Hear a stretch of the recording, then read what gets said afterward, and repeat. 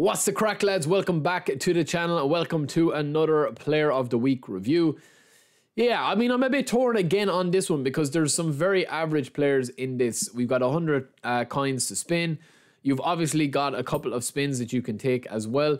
Are these really exceptional players that are going to change a dial for you? If you're a newcomer, potentially. I mean, there are a couple of good players in there. You look at Fernandez here. We're not going to spend a massive amount of time on these lads because there's just not that many good players here that I think are going to change the dial, right? If you are, playing longer than a month. If you're new to the game, you've downloaded it and you stumble on this video, firstly, welcome. Don't forget to subscribe. And you will also find a lot of videos discussing a lot of hidden gems and stuff like that. I know there's a lot of newcomers joining. But if you're a long-term, fan or watcher and player of eFootball, then you are going to obviously know that a lot of these players are kind of average at best, right? So this guy has got like bags and bags and bags of player skills. One-touch pass, true pass and way to pass, pinpoint crossing. He's also got incisive run as his play style, double touch as a skill move, Marseille turn. But his stats just don't stack up, man, compared to standard version AMFs. I know he's on A rating, but if you take even an average AMF and train him up, you're going to get better stats than this. 71 speed, 76 acceleration, and 78 dribbling just are not good enough for an AMF, and I think that he's a skip for me. We've also got this guy from Ajax, a right back. Now, he's interesting enough. He's got blocker and interception as a right back. He can also play as a CB. You're not going to be playing him as a CB unless you are badly stuck because he's a bit small, but he has one-touch pass. Now, I think that a good alternative for him is Lisandro Martinez from Manchester United, who's an absolute monster that can play CB if you're looking to get somebody very similar, and he's got better stats than him. But yeah, not a bad player at all. Like, if you do spin for him, he might be worth popping in if he's on a rating. He's a defensive fullback, but a lot of his stats are very, very average, in my opinion. We've also got Simeone, who's got 78 acceleration, 73 dribbling. He's a very tall player. Low balance, 75, not great at that, but 84 finishing. He has got standard form, but super sub is nice to have as well. So if you are looking for a super sub and you spin him, stick him on your bench and get him on into the game, from the 60th minute on or 65th minute on. Eric Garcia, one of my favorite players at the start and at the launch of eFootball 22. This guy's quite beastly as well. He doesn't have blocker. He is more of a kind of a ball playing centre back, similar to Marc Bartra, who I think outperforms him in pretty much every stat, even though he's really cheap, and he is also a standard version which you can buy, with a couple of thousand GP and train him up exactly how you want him. He has got some nice stats, I will say that. I do like his defensive stats, and I do like the fact that he's able to play a bit of ball, tight possession, low pass, but that standard form is not going to make me play him. He's just not going to be dependable once his A rating is gone next week.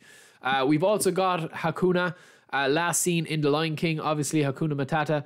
This guy is pretty beastly as well. He's got an unwavering form on him. He's got the A rating, obviously all these players do. I love that he's got track back and fighting spirit. If I'm using Hakuna, I am genuinely using him how Argentina used him in the World Cup. I'm using him as an all-round box-to-box on the wing, kind of like a monster looking to help out his against the other team's wingers, right?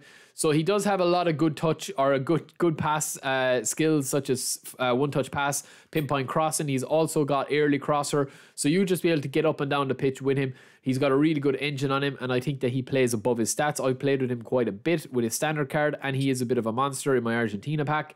We've also got LAUTARO Martinez. Now, I'm going to show you something, lads, right? And this is what I'm talking about with these cards that have been released. This guy's got unwavering form. He's got track back, so make sure you keep counter target on if you are using him, or else he'll just burn up all his energy. Nice balance, nice acceleration, nice finishing, nice offensive awareness, pretty much excellent stats. He kind of plays like Romario. That's kind of how I would describe how he plays, right? He's not like as good, obviously, but he is very, very, very decent, and he does track up, and he's probably the closest version of Romario that you'll get because of the height and because of his player skills and stuff for the price. I mean, I think his base card is like less than 200,000, which is pretty decent, I will say. It's not the best, but it's definitely not the worst either. I think the biggest problem with this card, man, genuinely, is the fact that you have to train him up in a very specific way. And this card doesn't really kind of highlight what makes him so special, right? So if we were to go over to eFootball DB and even look at his standard form maxed out, we have got a player that's, you know, pretty much tracking the same as him, right? So we've got 84 finishing, 89 offensive awareness, and 87 acceleration with 89 balance. And when you look at this card here, that, you know, the stats that really bring this up are his passing. That's what raises the overall. The passing and the heading, right? We're not going to be using him as a heading player because he's only a 174 cm, right? So, you know, we're not going to need those physical attributes. And I think that's where they go wrong with sometimes when they actually train up the cards. It's similar, obviously, you know, you're not going to get a better version of his card than this. This was the Inter Milan club pack which released in August, and he's an absolute monster. He's better in every stat pretty much. You don't have any wasted stats such as physical contact, low pass. You also have really good finishing. You've got really amazing offensive awareness, balance, and acceleration all in the 90s. So that's why I'm saying, man, you have to be careful sometimes when you look at a player and think, okay, well, I can't get that version of the player again, but what about the standard version of the player? It's the same with Valencia. His standard card is very similar to the one that's there at the moment, which we'll get into. Here, like, you know, I know he's on A rating and he has 92 acceleration and 90 jumping, but that 90 jumping is probably going to raise up his overall from like an 88 to like a 91. And that overall is not going to come into it. The heading is not going to come into it because he's such a sharp player. You know, it's sometimes on paper it looks good, but I do like the fact that he has super sub, obviously. He's got first time shot, he's got long range shooting, he has some nice stats, but I think he's also a skip for me. Same as this guy, Soma. This guy is a bit of a skip as well. He does have super sub. A lot of these players do have super sub, but yeah, I mean, again, for me, he's just not worth it as a winger. Like, you can buy pretty much a winger that's going to cost you like 50 to 60,000, like Rafa Silva, who's going to outperform him in every single stat that you need for a winger, right? We've also got Saul. Saul is a good player as well. He's got unwavering. Oh no, he's standard form, sorry, but he has super sub as well. A lot of these players have super sub. He has interception as a CMF, that's pretty decent. One touch pass, true passing, double touch, long range shooting, and curling. So not a bad option either. But again, look at the stats and look at where they've attributed some of the stats. 80 into heading and 80 into jumping. Are you going to be getting onto headers and jumping consistently with Saul, who you're going to be playing as a CMF? That brings his overall up. A lot of the stats that are upgraded here are just not going to make this card better. Trust me on that, lads. And then last but not least, we have Berardi and Kasper Schmeichel. I mean, Schmeichel, 91 reflexes. He's a huge unit inside and goals. Not a bad keeper to have it all. Unwavering form. Long throw, which is all you need for the goalkeepers, and low punt. And also, as well as that, he's got 84 awareness and 85 reach. Not bad at all. Very good keeper. I would say Ramsdale is probably better than him if I had to give you an alternative to how he plays.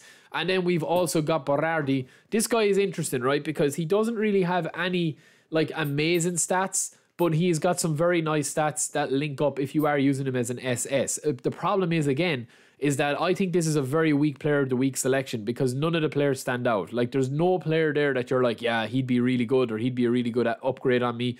And I think what they need to start doing with these cards, man, genuinely, is I think they need to start doing them like, you know, how EA do the game changers. Is it the game changers or whatever they call it, where you have players that have, you know, a very unique set of skills or stats that go above and beyond and that have no real comparisons to the standard card. So, for example, you might have this Berardi where he has like 90 finishing, 90 acceleration, and then the rest of his stats are just kind of, you know, similar. But it's like that, you know, you can't really get the standard card to a similar level or a similar way of training, that there's a unique way of training these player of the week cards. That's just my loose explanation of it, because at the moment I think that the standard cards do stack up very, very well to these player of the week selections. So that is it for me, lads. I'll be back quite soon. Don't forget to subscribe if you're enjoying the content, and any feedback or suggestions or opinions, let me know in the comments below.